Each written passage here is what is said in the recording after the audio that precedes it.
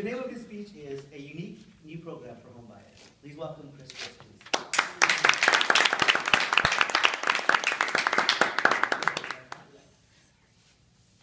Good afternoon, fellow Toastmasters and guests. Again, my name is Chris Fritz. I'm with Capital Mortgage Services, and I have a unique home program for home buyers. And this program is for a person who may have had a recent short sale or a foreclosure, maybe given deed in lieu of foreclosure where they give the keys to their house, or gone through a recent bankruptcy.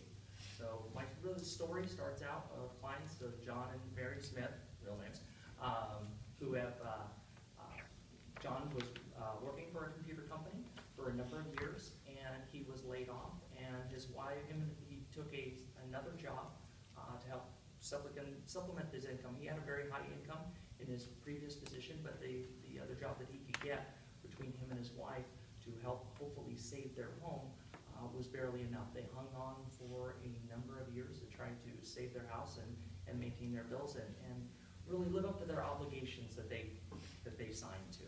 And they went through that for a number of years, and then finally their house went to foreclosure about 6 months ago. So these are personal friends of mine, and they are truly belong as homeowners. This is something that, you know, they saved their money for, had great credit, and it's just an unfortunate situation in our economy that led to them being foreclosed. So this really wasn't about them overextending themselves or getting involved in a loan product that they weren't aware of what the implications could be.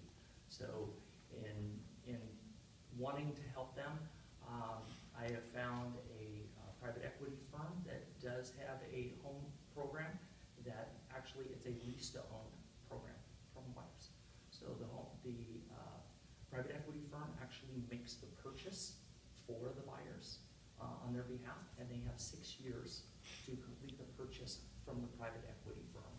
So at a predetermined purchase price. So if we have let's say if we had a $100,000 purchase price of the home, the buyers are required to either give a 5, a 10, or a 15% deposit, and there are lease payments. And the lease payments for the property would be very similar to what you would find if somebody were to make a purchase today using typically like FHA financing, which would be the principal and interest, taxes, insurance, mortgage insurance, HOA dues, if those applied.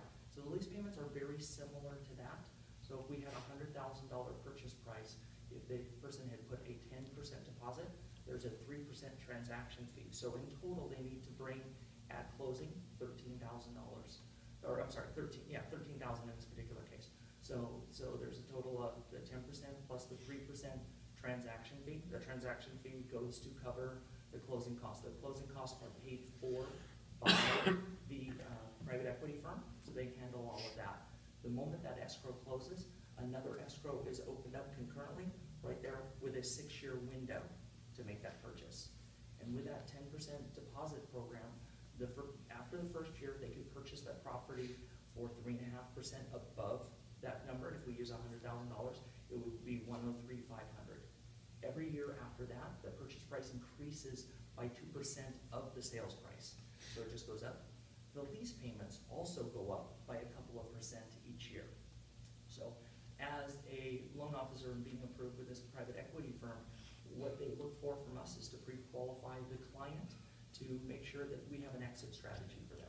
If they've had a foreclosure, short sale, bankruptcy, there are certain time frames that are required to be able to finance a home, and we need to know within that 6-year window that they have the ability to make that purchase. The private equity firm is not looking to just forever lease out this property, but they want them to complete that purchase, so they're not looking to do that. If the value of the property, let's just say, goes from $100,000 to $150,000, other than and let's just say it went from $100,000 to $150,000 after the first year, all the private equity firm wants is their $103,500. That's all they want. So that people don't actually have to complete the purchase from the private equity firm. They can just sell it. You can sell their interest right away. So it's a really great program for somebody who is in a similar situation. So what the requirements are, you need to have a very good income. This is not a program for somebody who may have have fallen out of escrow, FHA, is somebody with a good income and has the ability to put the deposit. Now, the types of deposit, the 5, the 10, the 15, determines the amount of the appreciation.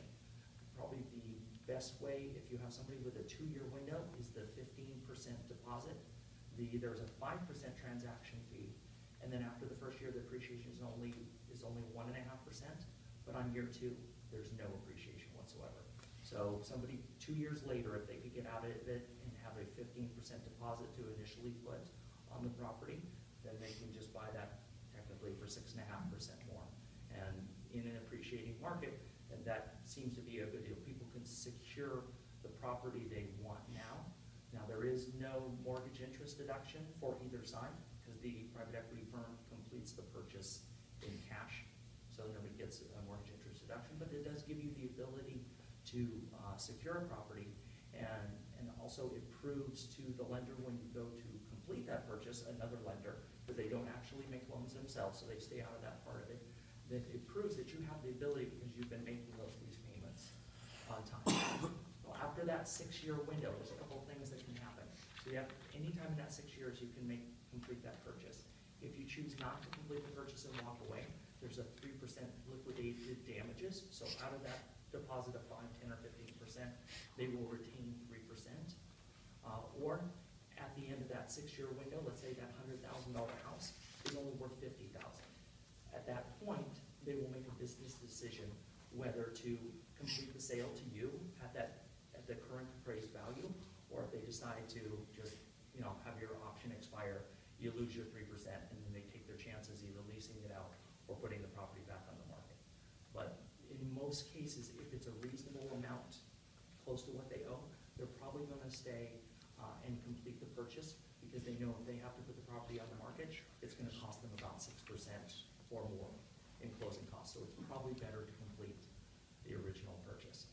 So in this particular program for this client, John has now got a great job. He's back with another IT company, back on their feet on a salary position. He has the income. Their family is giving them gift funds for the deposit. What's great about this is when you have the gift funds as a deposit in lending, we need those funds to be seasoned. And while they're sitting there in an escrow account, and that's where they sit, those funds become seasoned and become their funds. It's a really great program, and if you have any questions, I'd be happy to answer those for anybody. Thank you very much.